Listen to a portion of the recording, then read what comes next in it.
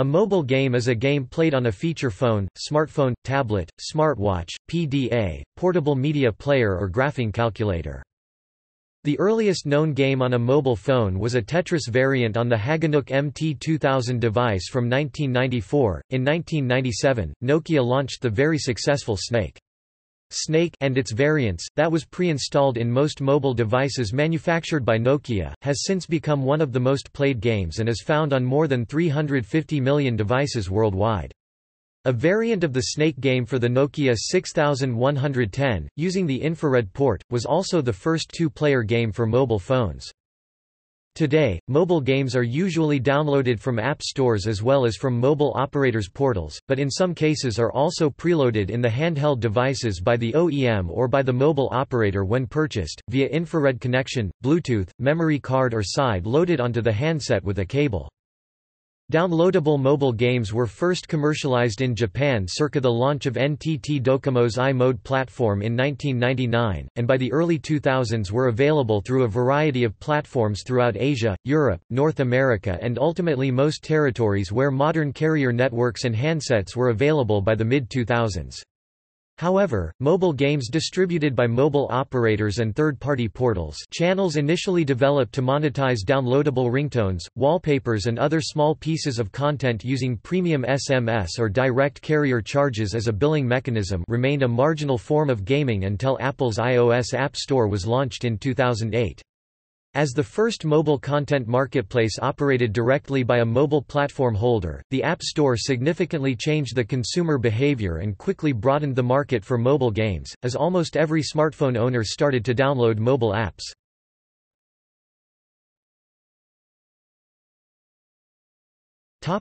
History. Towards the end of the 20th century, mobile phone ownership became ubiquitous in the industrialized world, due to the establishment of industry standards, and the rapid fall in cost of handset ownership, and use driven by economies of scale. As a result of this explosion, technological advancement by handset manufacturers became rapid. With these technological advances, mobile phone games also became increasingly sophisticated, taking advantage of exponential improvements in display, processing, storage, interfaces, network bandwidth and operating system functionality. Preloaded or embedded games on turn-of-the-century mobile phones were usually limited to crude monochrome dot matrix graphics or text and single-channel tones. Commands would be input via the device's keypad buttons. For a period in the early 2000s, WAP and other early mobile Internet protocols allowed simple client-server games to be hosted online, which could be played through a WAP browser on devices that lacked the capability to download and run discrete applications. With the advent of feature phones, contemporarily referred to as the camera phone, more hardware power became available even in bottom-of-the-range devices. Color screens, multi-channel sound and most importantly the ability to download and store new applications implemented in cross-industry standards such as J2ME and BRU paved the way for commercial mobile game publishing. Some early companies utilized the camera phone technology for mobile games such as Namco and Panasonic. In 2003, Namco released a fighting game that used the cell phone's camera to create a character based on the player's profile and determined the character's speed and power based on the image taken. The character could then be sent to another friend's mobile phone to battle. That same year, Panasonic released a virtual pet game in which the pet is fed by photos of foods taken with the camera phone. In the early 2000s, mobile games gained popularity in Japan's mobile phone culture, years before the United States or Europe. By 2003, a wide variety of mobile games were available on Japanese phones, ranging from puzzle games and virtual pet titles that utilized camera phone and fingerprint scanner technologies to 3D games with exceptionally high-quality graphics. Older arcade-style games became particularly popular on mobile phones, which were an ideal platform for arcade-style games designed for shorter play sessions. Nokia tried to create its own dedicated mobile gaming platform with the N-Gage in 2003, but this effort failed due to a mixture of unpopular design decisions, poor software support and competition from handheld game consoles, widely regarded as more technically advanced. The N-Gage brand was retained for a few years as a games service included on Nokia's general-purpose phones. In Europe, downloadable mobile games were introduced by the Less Games Portal from Orange, France, run by Infusio, in 2000. Whereas before mobile games were usually commissioned directly by handset manufacturers, now also mobile operators started to act as distributors of games. As the operators were not keen on handling potentially hundreds of relationships with one- or two-person developers, mobile aggregators and publishers started to act as a middleman between operators and developers that further reduced the revenue share seen by developers. The launch of Apple's App Store in 2008 radically changed the market. First of all, it widened consumers' opportunities to choose where to download apps, the application store on the device, operators' store or third-party stores via the open internet, such as Getjar and Fandango. The Apple users, however, can only use the Apple App Store, since Apple forbids the distribution of apps via any other distribution channel. Secondly, mobile developers can upload applications directly to the App Store without the typically lengthy negotiations with publishers and operators, which increased their revenue share and made mobile game development more profitable. Thirdly, the tight integration of the App Store with the device itself led many consumers to try out apps, and the games market received a considerable boost. Apple's iPod Touch and iPhone lacked a physical keyboard, unlike previous smartphones and similar devices, instead featuring a large touchscreen. This feature was adopted by rival mobile operating system Android as well, therefore becoming the most common input method for mobile games. Consequently, the number of commercially highly successful mobile games proliferated soon after the launch of the App Store. Early App Store successes such as Angry Birds, Rolando, Flight Control, Doodle Jump were highly publicized successes that introduced many millions of new players to mobile games and encouraged an early gold rush of developers and publishers to enter the market. In 2013, Japan was the world's largest market by revenue for mobile games. The Japanese gaming market today is becoming increasingly dominated by mobile games, which generated $5.1 billion in 2013, more than traditional console games in the country. China is the largest market for mobile gaming, by both revenue and number of players. Until July 2015, video game consoles were banned in the country. While personal computers were still used for gaming, the ban led to a large growth in the use of mobile phones for gaming that has persisted even after the ban was lifted. Tencent Games is the largest publisher of mobile games in the country, and due to the size of its player base within China, is known as the largest video game company in the world, measured by revenue. Tencent published King of Glory, known in Western markets as Arena of Valor, a multiplayer online battle arena that had a 200 million user base from China alone before expanding the game out into other markets. Market analysis firms identified that mobile gaming global gross revenues exceeded that of either personal computer or console games in 2016, earning around $38 billion, and remained one of the fastest growing sectors of the video game market.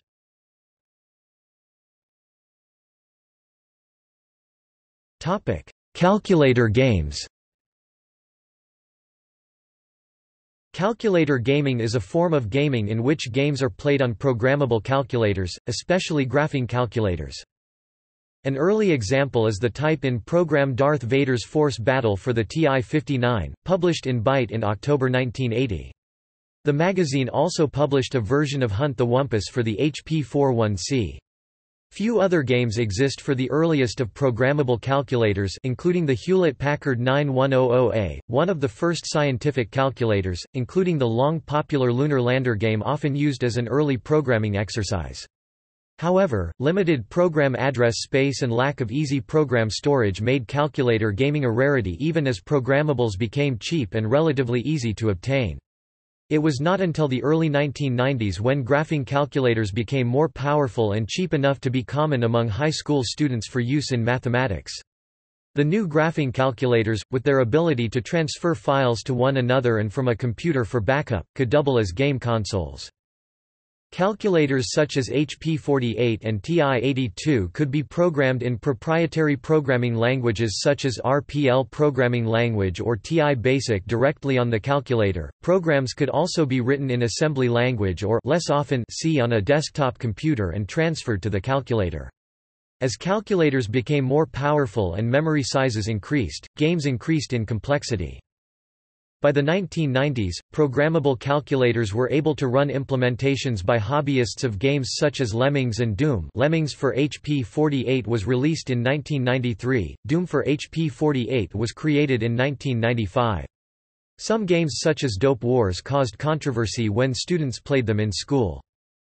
The look and feel of these games on an HP-48 class calculator, due to the lack of dedicated audio and video circuitry providing hardware acceleration, can at most be compared to the one offered by 8-bit handheld consoles such as the early Game Boy or the GameCube, low-resolution, monochrome or grayscale graphics, or to the built-in games of non-Java or Brew-enabled cell phones. Games continue to be programmed on graphing calculators with increasing complexity.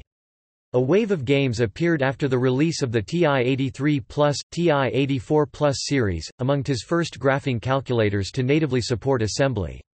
TI basic programming also rose in popularity after the release of third-party libraries.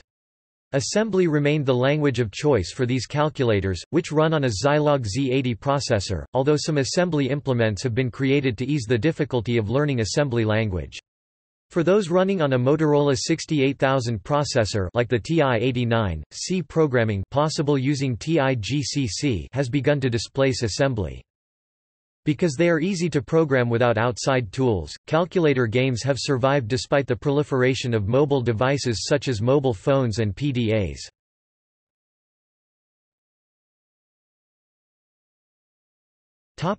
Industry structure. Total global revenue from mobile games was estimated at $2.6 billion in 2005 by Informa Telecoms and Media.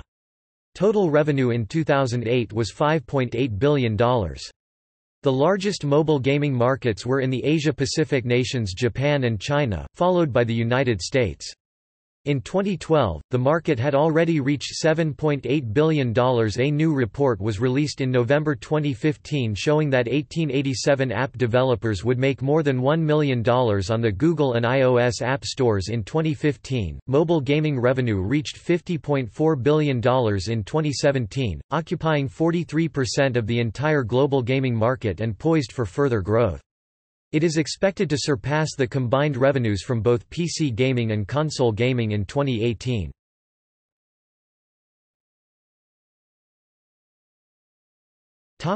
Different platforms.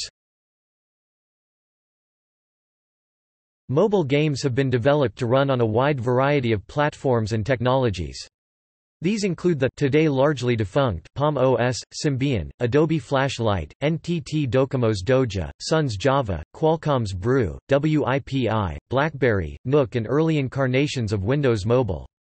Today, the most widely supported platforms are Apple's iOS and Google's Android. The mobile version of Microsoft's Windows 10, formerly Windows Phone, is also actively supported, although in terms of market share remains marginal compared to iOS and Android. Java was at one time the most common platform for mobile games, however its performance limits led to the adoption of various native binary formats for more sophisticated games. Due to its ease of porting between mobile operating systems and extensive developer community, Unity is one of the most widely used engines used by modern mobile games. Apple provide a number of proprietary technologies such as Metal intended to allow developers to make more effective use of their hardware in iOS native games. Typically, commercial mobile games use one of the following monetization models: pay per download, subscription, free-to-play freemium, or advertising supported. Until recently, the main option for generating revenues was a simple payment on downloading a game. Subscription business models also existed and had proven popular in some markets, notably Japan, but were rare in Europe. Today, a number of new business models have emerged which are often collectively referred to as freemium. The game download itself is typically free and then revenue is generated after download either through in-app transactions or advertisements. This resulted in $34 billion spent on mobile games in 2013.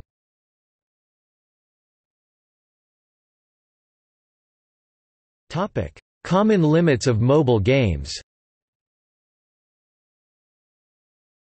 Mobile games tend to be small in scope in relation to mainstream PC and console games, and many prioritize innovative design and ease of play over visual spectacle. Storage and memory limitations, sometimes dictated at the platform level, place constraints on file size that presently rule out the direct migration of many modern PC and console games to mobile. One major problem for developers and publishers of mobile games is describing a game in such detail that it gives the customer enough information to make a purchasing decision.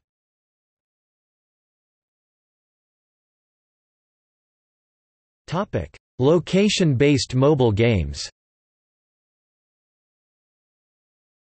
Games played on a mobile device using localization technology like GPS are called location-based games or location-based mobile games. These are not only played on mobile hardware but also integrate the player's position into the game concept. In other words, while it does not matter for a normal mobile game where exactly you are, play them anywhere at any time, the player's coordinate and movement are main elements in a location-based mobile game. A well-known example is the treasure hunt game geocaching, which can be played on any mobile device with integrated or external GPS receiver. External GPS receivers are usually connected via Bluetooth. More and more mobile phones with integrated GPS are expected to come. Besides geocaching, there exist several other location-based mobile games, such as Botfighters, which are rather in the stage of research prototypes than a commercial success.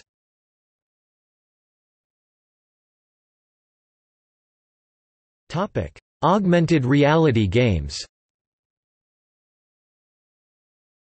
Augmented reality games, while not limited to mobile devices, are also common on newer mobile platforms where the device includes a reverse-facing camera.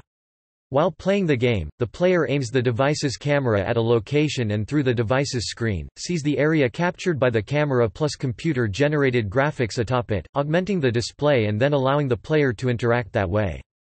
The graphics are generally drawn as to make the generated image appear to be part of the captured background, and will be rendered appropriate as the player moves the device around. The starting location may be a special marker that is picked up by the camera and recognized by the software to determine what to present, or may be based on the location through GPS. While other augmented reality examples exist, one of the most successful is Pokémon Go, where the player, using the game app, travels to locations marked on their GPS map and then uses the augmented reality mode to find Pokémon to capture.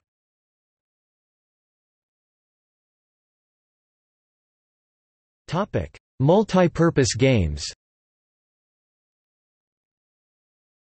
Since mobile devices have become present in the majority of households, at least in the developed countries, there are more and more games created with educational or lifestyle and health improvement purposes. For example, mobile games can be used in speech-language pathology, example Outloud apps, children's rehabilitation in hospitals, Finnish startup Rehabu, acquiring new useful or healthy habits, Habitica app, memorizing things and learning languages, Memrise. There are also apps with similar purposes which are not games per se, in this case they are called gamified apps. Sometimes it is difficult to draw a line between multipurpose games and gamified apps. A new type of mobile games have become very famous in past few years. They are called hyper-casual games and are currently dominating the App Store and Play Store.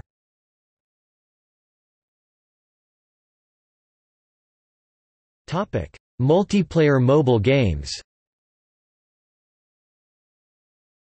Many mobile games support multiple players, either remotely over a network or locally via Wi-Fi, Bluetooth or similar technology.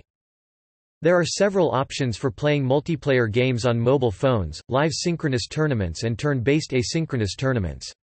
In live tournaments, random players from around the world are matched together to compete. This is done using different networks including Game Center, Google+, Mabango, Nextpeer, and Facebook.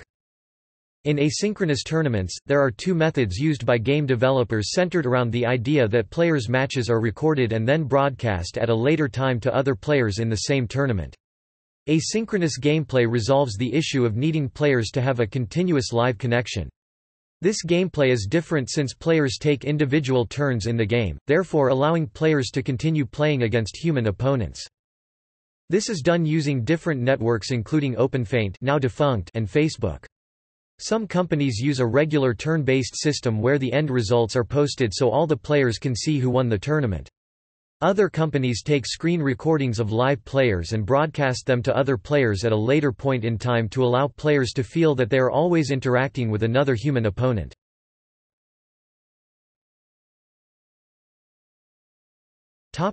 Infrared.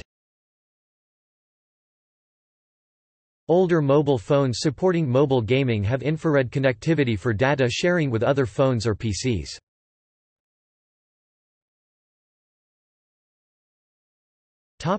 Bluetooth. Some mobile games are connected through Bluetooth using special hardware. The games are designed to communicate with each other through this protocol to share game information. The basic restriction is that both the users have to be within a limited distance to get connected. A Bluetooth device can accept up to 7 connections from other devices using a client-server architecture.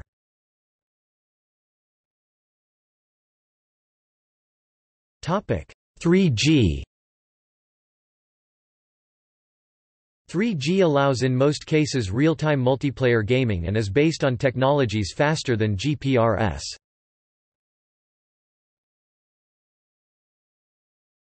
Topic: 4G and Wi-Fi. 4G allows very fast data rates combined with low stalls and is based on technologies faster than 3G. Wi-Fi is often used for connecting at home. Topic: distribution. Mobile games can be distributed in one of 4 ways. Over-the-air (OTA), a game binary file is delivered to the mobile device via wireless carrier networks. Sideloaded, a game binary file is loaded onto the phone while connected to a PC, either via USB cable or Bluetooth. Pre-installed, a game binary file is preloaded onto the device by the original equipment manufacturer (OEM). Mobile browser download, a game file is downloaded directly from a mobile website. Until the launch of Apple App Store, in the US, the majority of mobile games were sold by the US wireless carriers, such as AT&T Mobility, Verizon Wireless, Sprint Corporation and T-Mobile US. In Europe, games were distributed equally between carriers, such as Orange and Vodafone, and off-deck, third-party stores such as Jamba, Calidor and Gameloft. After the launch of Apple App Store, the mobile OS platforms like Apple iOS, Google Android, and Microsoft Windows Phone, the mobile OS developers themselves have launched digital download storefronts that can be run on the devices using the OS or from software used on PCs. These storefronts, like Apple's iOS App Store, act as centralized digital download services from which a variety of entertainment media and software can be downloaded, including games, and nowadays majority of games are distributed through them. The popularity of mobile games has increased in the 2000s, as over $3 billion worth of games were sold in 2007 internationally, and projected annual growth of over 40%. Ownership of a smartphone alone increases the likelihood that a consumer will play mobile games. Over 90% of smartphone users play a mobile game at least once a week. Many mobile games are distributed free to the end user, but carry paid advertising. Examples are Flappy Bird and Candy Crush Saga. The latter follows the freemium model, in which the base game is free but additional items for the game can be purchased separately.